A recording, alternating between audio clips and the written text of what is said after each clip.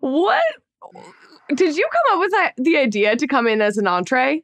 So I used to work in restaurants a lot for a decent part of my life. I would say at least 7 or 8 years, like during college, and then kind of a few years after as well.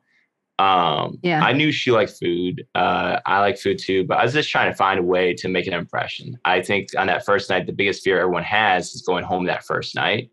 And I wanted to make sure I tried to get some one-on-one time. And so I felt like going all out, even if it didn't hit that well with her, she knew that I made that effort at least. But it worked out. I got that one-on-one time. And I felt like if I had that one-on-one time, I'd be able to kind of let her know, I really am here to try to see if I can find the person that's my person, and also see if I'm somebody else's person. And so I did that in that conversation, and it worked out well. And I think from day one, she knew that I was willing to make the effort, but also I was here for the right reasons. And I think that's one of the reasons I made it as far as I did, is because she knew I was there for the right reasons, but we just weren't meant to be together. So at least she knew she had someone that definitely wanted to be there for the right reason and find out if we were meant to be.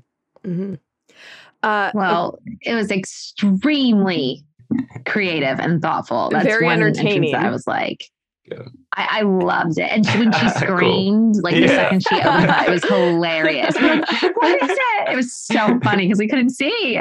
The next thing you know, your head was being started. I'm like, what the hell is going on here? Right. How long did you have to stay in that table for?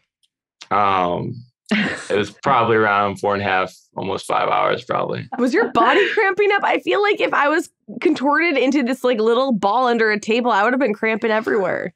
Yeah, I was sore for a very long time after, I would say. I was like, were you slightly regretting it? You're like, damn it, I really could have done something a little different to where my body wasn't like. Yeah, no, it was. I don't think I knew what I signed up for exactly. Exactly. You were in it to win it. Did anyone feed you drinks? Obviously, your hands are under your head. So, I hope some of the guys at least were feeding you cocktails.